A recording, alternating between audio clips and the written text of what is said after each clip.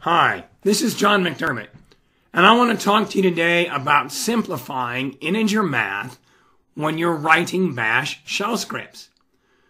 We're going to use a tool called arithmetic expansion. It uses a $sign and two parens. Now there are a few rules. The first is this is only for integers. The second is no $signs in front of variable names when they're inside the arithmetic expansion. And of course, don't use bash for security applications. Now let's look at a few examples. Here on the screen, I've assigned 3 variables in the shell the way we normally would. Then I've echoed the product of B and C, and 2 times 3 is indeed 6. Now, I can use 2 stars for exponents. That's good. 2 cubed is 8. I can get a little more interesting and actually perform an assignment inside.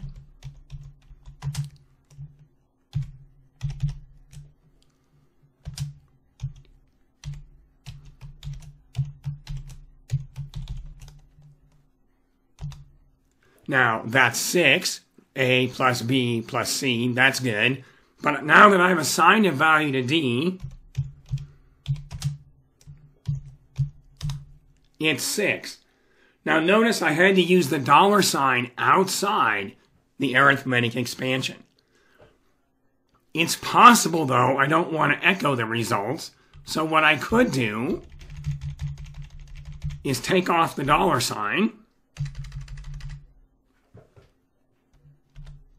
and echo $D. Again, it's the same 6. If you'd like, I can add 1 to show that it becomes 7.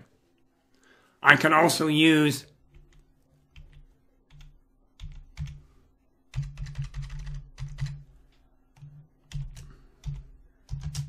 operations like plus equals or plus minus or times equals.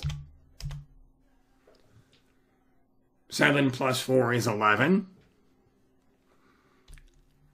I can say D plus plus.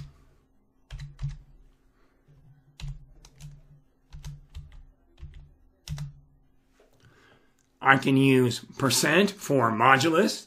I can use vertical bar and ampersand for bitwise and or. I can shift.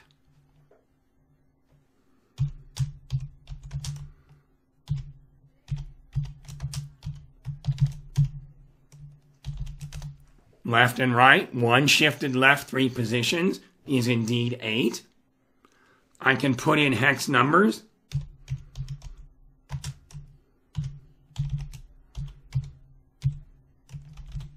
That's 15. That's good. That's the way it should be. And I can use question mark colon. Remember $A.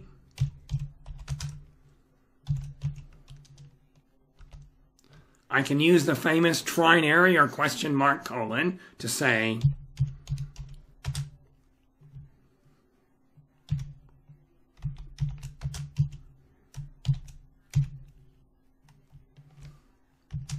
A is less than 3, so this will be true.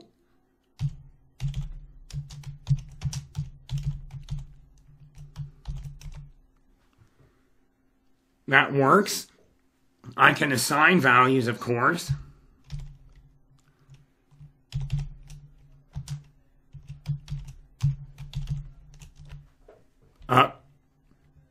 Not this easily. Got to put in that $sign.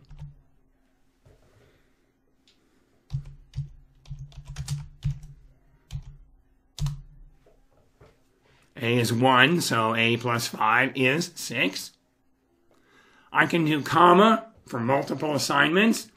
I can do shell escapes with $open paren and other things. And I can do parentheses, like the arithmetic kind.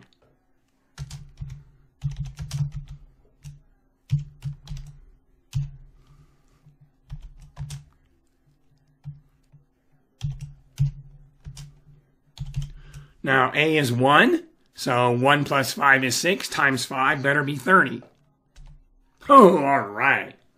Now, this is valuable. It's easier to read. It's far easier to read than calling EXPR and getting the results back.